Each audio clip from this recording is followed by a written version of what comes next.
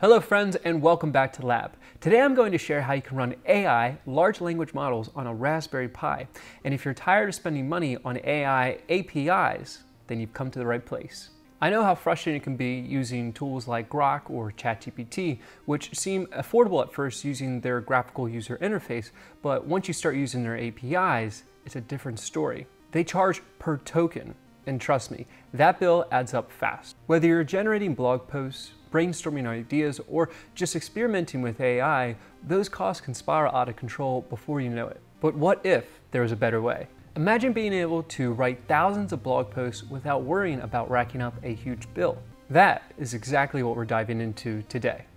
I'm going to show you how you can run Ollama on a Raspberry Pi, a tiny, affordable device that can handle AI right at home. It's the perfect weekend project that not only saves you money, but can also unleash your creativity with no limits. Businesses seeking AI technical support, check out the link below. If you've ever wished to harness the power of AI without breaking the bank, then you're in luck. Let's get started. I was building a website and needed a ton of content, but here's the thing. I didn't want to spend weeks writing the content myself, and I definitely didn't want to steal it from someone else. And then that's when I thought, why not use AI to generate it for me? It seemed like a dream, until I hit a wall. Using LLM APIs was way too expensive. Every token felt like a punch to my wallet, and I knew I had to find a better way. That's when the light bulb went off, and I thought, wait a minute, why not run the AI large language model locally on my Raspberry Pi? It was one of those Jimmy Neutron brain blast moments that changed everything. So I got to work, and over a few months, I used Ollama on my Pi to generate literally thousands of pages of web content for free. No API fees, no stress, just pure creativity. Artificial creativity, that is. It was a total game changer, and it saved me a fortune. Now I'm super excited to take this hack, this trick, this method, and pass it on to you and see what you create. If I can do it, so can you. So let's dive into the how-to and get your Raspberry Pi writing content like a pro. Now let's set up the Raspberry Pi to run Ollama and start generating blog posts for free. If you're new to this, the Raspberry Pi is a small, affordable, single board computer that is about the size of a credit card. It's a favorite amongst hobbyists, coders, and tech enthusiasts. It's super versatile, capable of everything from retro gaming to home automation, and today we're pushing it into AI territory. Specifically, we're using the Raspberry Pi 5 with 8 GB of RAM. To get started, gather the following. Raspberry Pi 5 8 GB model. This is the star of the show, priced around $75 online. The 8 GB version is recommended for running AI tasks smoothly. microSD card. I'm using an Amazon Basic card with 64 GB of storage. Power supply. A USB-C adapter delivering at least 5 volts at 15 watts. You also need a USB mouse, a USB keyboard, and an HDMI monitor. Don't forget to grab a micro HDMI adapter and an HDMI cable to connect the monitor. You'll also need an Ethernet cable for internet connection. I highly recommend a fan with a heatsink like I have here. The Pi 5 can get pretty hot under load, so keeping it cool helps it maintain performance. Now let's put everything together. Insert the micro SD card into the bottom of the Raspberry Pi. Plug in the USB mouse and USB keyboard into the Pi's USB ports. Any port will do. Next, plug in the Ethernet cable. Connect the monitor to the Raspberry Pi with the micro HDMI adapter. Last, plug in the USB power supply. Now here's the cool part. The Raspberry Pi 5 has a built-in bootloader that makes installing an operating system super easy. As soon as the BIOS loads, press and hold the Shift key. This tells the Pi to download the Raspberry Pi imager directly to RAM over the Ethernet connection. Give it a moment to download the imager. I'm so glad you can now use the Raspberry Pi imager directly on the Pi. Back in the day, I had to do this on my laptop, and it was always a challenge. Great.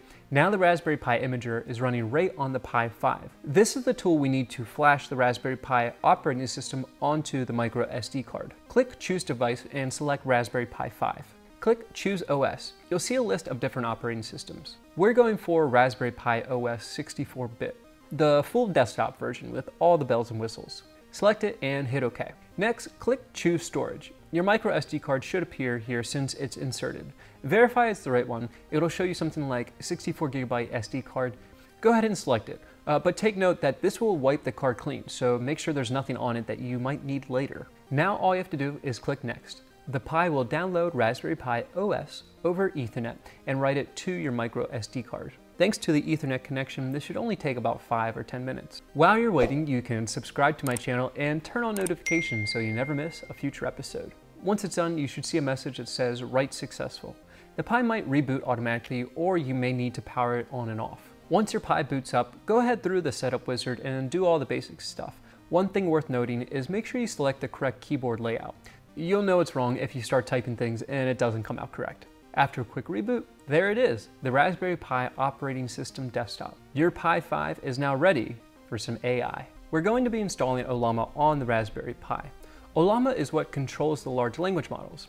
An analogy I like to use is Ollama is like a race car. You are the driver of the race car, and the large language model is the engine. You control the car controls the engine, and the engine can be swapped out with new engines, bigger engines, smaller engines, whatever engine suits your need, as long as it fits in the car, and in our case, 8 GB of RAM, which can run up to about a 7 billion parameter model, or about 1 billion parameters per gigabyte of RAM. First, open up Terminal, and before we do anything, let's make sure our system is fresh and ready to go. Type in these commands to update your Raspberry Pi. Once that's done, we need to install Ollama, and we can do it in just one command. Run the following command to install Ollama onto your Raspberry Pi. This command will figure out what operating system we're using and what version of Ollama we need to download. Once it's downloaded, run the following command. If you see a version number pop up, we're golden. Ollama is ready to roll. Now that Ollama is installed, let's add Phi 3.5. It's a large language model created by Microsoft, and it'll be the brain behind our AI magic. I like Phi 3.5 because it's small and runs well on the Raspberry Pi, but still gives great responses. To install Phi 3.5, type into the terminal Ollama pool Phi 3.5. This will download the Phi 3.5 model. It will likely take a few minutes, so be patient. You'll see some progress bars, and it's like kind of fun to watch.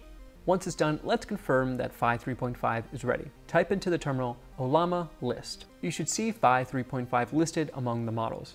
If it's there, awesome. We're ready to test it out. Now, this is where things get fun. Type into the terminal Ollama run Phi 3.5. Hit enter to fire up Phi 3.5. Once it manifests, you can ask it a question right in the terminal to make sure it's working. Let's ask it, what is the tallest mountain in the world? Hit enter, wait a little bit, and boom. The tallest mountain in the world when measured from sea level to summit is Mount Everest. How cool is that? Your Raspberry Pi is now smarter than you and I combined. Now let's get fancy and write a Python program to talk to Phi 3.5 with the Ollama API. This is where we start to unlock some real power. Open your favorite text editor, Nano, VS Code, whatever works for you. I'm going to use Genie as it comes pre-installed with Raspberry Pi OS. And create a file called PyAI. Here's the code we're going to use. Let me break this down. The code defines a function called LLM that sends a prompt to Ollama with Phi 3.5 and gets a response. We're using the request library to talk to Ollama's local API at localhost 11434. The test at the bottom of the code asks our favorite mountain question again. Save the file and then go to the terminal to run the code. Type in python3 ai.py. You should see Mount Everest or something similar printed to the terminal. If it works, give yourself a high five. This is huge. Your Raspberry Pi is now running an AI chatbot. Now friends, let's take this to the next level and build a program that generates blog posts about historical presidents. This is where we can turn our Pi into a content creating machine. First, create a folder called President's Blog in the same directory as AI Pi. You can do this in the terminal by typing in mkdir President's Blog. Now create a file called aiblogger.py. Here's the code. In the code, we're importing our LLM function from AI Pi, defining a list of 5 iconic presidents, and setting up a folder for our blog posts. The script loops through each president and asks Phi to write a blog post, and then saves it as a text file in the President's Blog folder. Save the file and then run it in the terminal by typing in python3 aiblogger.py. It'll take a few minutes to write all the blog posts, but once it's done, check the President's Blog folder. You'll find a text file for each president filled with a blog post generated by Phi. I ran this myself, and seeing blog posts written about Abraham Lincoln without using the internet was honestly mind-blowing. A way to improve this code is to create a CSV file with hundreds of topics, and then instead of looping through the short list of presidents, have it cycle through the CSV file instead. If something goes wrong, like a file is not saving, make sure your blog post folder exists and that the AI PI file is in the same directory. Most importantly,